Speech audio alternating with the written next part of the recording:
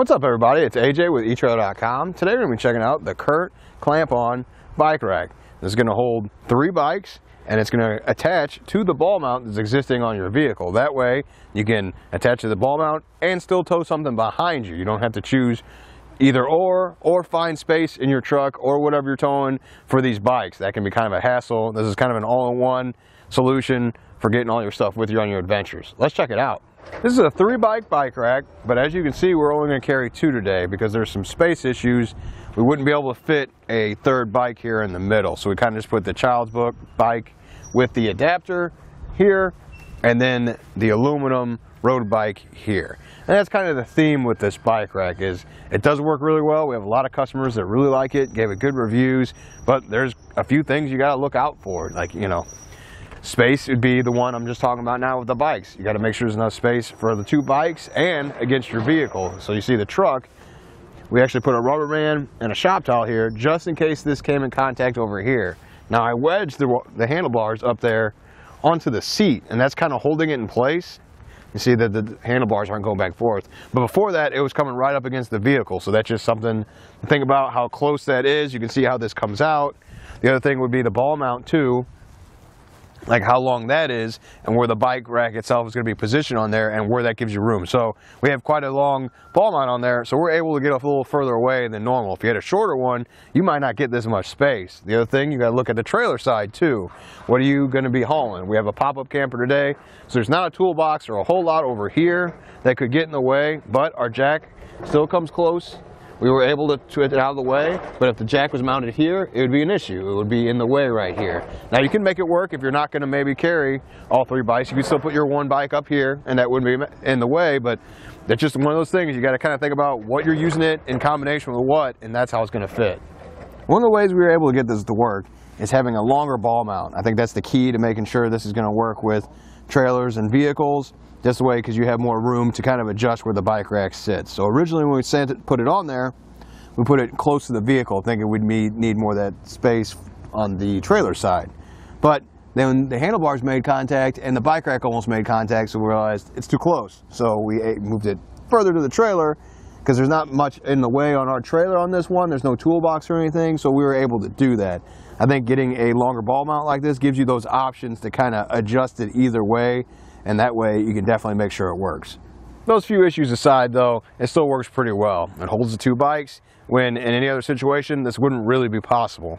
You know, you could take the bikes with you if you had the pop-up camper behind you, maybe try and fit it in the pop-up camper with it collapsed down. They might fit like that, but then you're piling bikes on top of each other and you don't necessarily want to do that. That's like throwing it in the back of the truck. I mean, I guess you could do that, but that's not good on your bikes, and you probably got low with gear. Maybe you don't even have a truck. Maybe you got an SUV. You could use a roof rack in that instance, but maybe you don't want to mess with that either. Maybe you got a roof box up there already just to carry more stuff with you. You know, all those things kind of eliminate being able to bring these bikes. That's why this comes in so handy. You already got that ball mount on there. You can attach it. This is usable space right here. You got plenty of room. Hopefully, if you don't have a toolbox or a jack in the way with those, you know, like we mentioned before, but this is unusable space. So this is where the bikes are going to fit and allow you to take them with you. Now let's take it inside and take a closer look at the bike rack. Let's take a closer look at how it holds the bikes on there. It holds it with these cradles that do move back and forth and up and down. You have the rubber straps that secure it in there. You can see how this one's kind of pushed down. It's just because we have the adapter on here to fit the kid's bike, and that's what's causing it to push down there. It doesn't fit in there quite as well, but it does hold it nice and tight. It's not going anywhere because it's holding down this adapter. So let me remove this one out of the way so we can get a closer look at it. Remove the rubber straps, pretty easy. There's only one issue, is that this is flexible. So usually these are hard, so it's easy just to kind of put it over there and attach it, but you can see when you go to do that, it pushes down on a little bit. Just a minor thing you'll get used to. Once you figure it out, I tried pushing up from the bottom. I found that to be a little bit easier if you push up like that, and you get to go through. Just some tips to help. So I'll remove this one too. Again, kind of push down on it with your thumb to kind of hold it in place so it doesn't bend the whole time while you're trying to pull it. With that set aside, we can actually see the cradles now. I'll show you their movement like this. For wherever you need to adjust to different frame styles there. You can also slide it back and forth. that helps you adjust for no frame contact. If they're too close here, you can move them back. That's why we had the issue with the center. It just wasn't a whole lot of room for 3 bikes. So we can kind of just push these off to the side and then give this more room to work and move here. It's a good feature to have. The only thing is that it does move pretty easily. I think you can move it with the bike on there just a little bit. So that's just something else to look out for.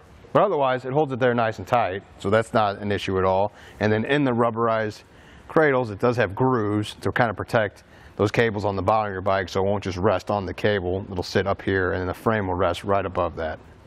We talked about how the bikes hold there nice and tight by the cradles, but the bike rack itself is nice and tight too. It's just clamped down on the ball mount at the bottom, but then you have these side straps that add extra stability. So there's not even an anti-rattle device on this ball mount. That would help out too. I would definitely recommend getting one of those with the bike rack, but these straps really get that shake and play out. You can see I'm moving the bike rack a little bit, but not a whole lot. It stays on there pretty nicely, and that's because of these straps on the side. The whole bike rack's made out of a black powder coat steel, so you know it's going to hold up just fine when you have it outside. If the elements get to it or anything, it's not going to bother it. It also has a weight capacity of 135 pounds, so that's about 45 pounds per bike. So it'd be 45, 45, 45. Something else I definitely want to point out is that you don't have to use it while towing. So some people buy it just to attach it to a ball mount that they already have in their hitch at all times anyway. It fits right on there. It does the job just fine, and then CURT knows that. That's why they put reflectors on the back. That way, if you are using it just as kind of a bike rack, you can still do that.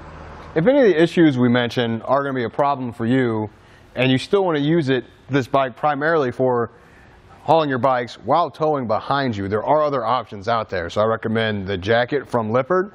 That's going to attach to where your jack attaches to on your trailer, and that just gives you a little more height so that, you know, maybe the handlebars won't be a problem anymore because it'll be up and over the top of the back of your truck or vehicle, or the same can be said with the trailer side of things. Let's get some measurements. First up, we're going to go how far the arms stick out. So I'm going to center the post back here to the very front, and that looks to be about 18 inches. So from here to here.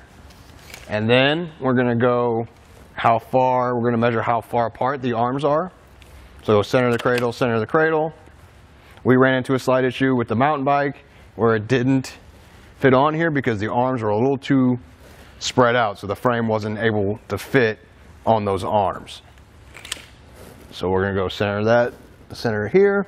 It looks to be 14.5 inches of spread here. Now another thing to look at while we're here is let's look at the cradles. From end to end, looks like 1 3/4 inches, but it is flexible, so you can get this out to about 2 inches if you have that bigger frame. For, like I said, a mountain bike would fit in here still because it would push out just a little bit more and be just fine. The final measurement is going to be how much it adds to the ball mount, and that's height. So I'll go between here, right at the top.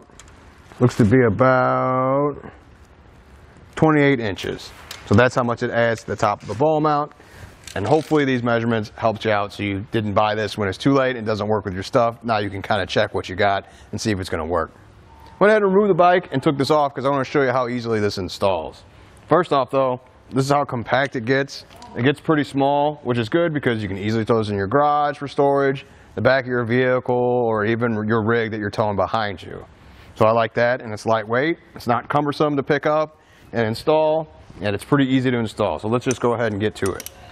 First off, these arms fold back behind, so you want to go ahead and fold them up front. That way they're facing this way, because once you put this down on the shank like this, you can't flip the arms anymore. Just going to push it back together. By pushing the arms at the top together, it opens up the bottom. And I'm going to push on these arms, kind of push it apart and get it started. And then I'll come back here to the handle. I'm just going to push down on that.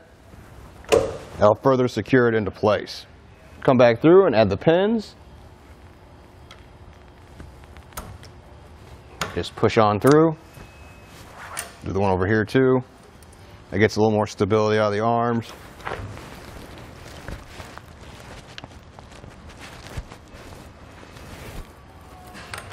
And if it's not lined up completely perfect, you can kind of lift up on the arm a little bit and it'll be easier to push that pin in or take it out too. At this point, you can see a little bit of shake and play in the rack. Now you can get an anti-rattle device down there for the ball mount, but you also have these straps. And I'm just going to show you how much it shakes now, and then I'm going to attach the straps and show how much it takes out of there. So these hooks are just going to go in the seams here on the side, right about there, and then you can just pull it tight.